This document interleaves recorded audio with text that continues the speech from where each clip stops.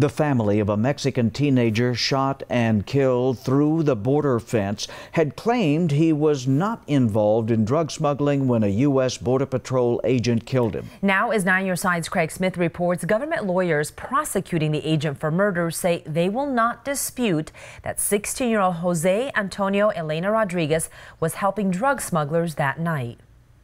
Rock throwing over the border fence is a key part of the second-degree murder case against Border Patrol agent Lonnie Swartz. This is not video from the night Swartz shot through the fence and killed 16-year-old Jose Antonio Elena Rodriguez, but there is surveillance video from that night.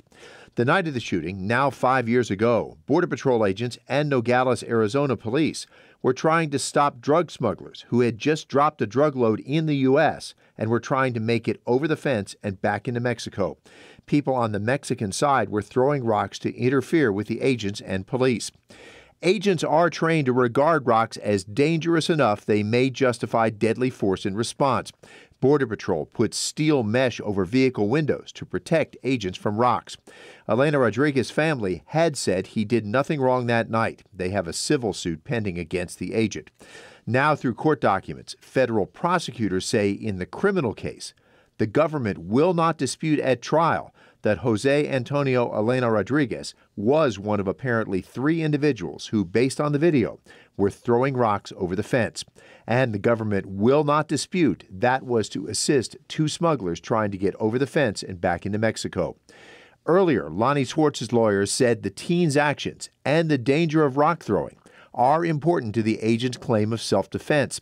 Swartz's lawyers complained the government wants to leave the jury with the impression that the decedent, meaning Elena Rodriguez, was peacefully walking home when he was shot. Maybe he picked up a rock and threw it out of generalized animosity towards American law enforcement. Maybe not.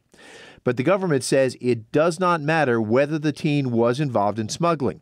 It says what does matter is whether Jose Antonio Elena Rodriguez presented a threat of serious bodily injury or death by throwing rocks into the United States, regardless of his motives. Craig Smith, KGUN 9 on your side.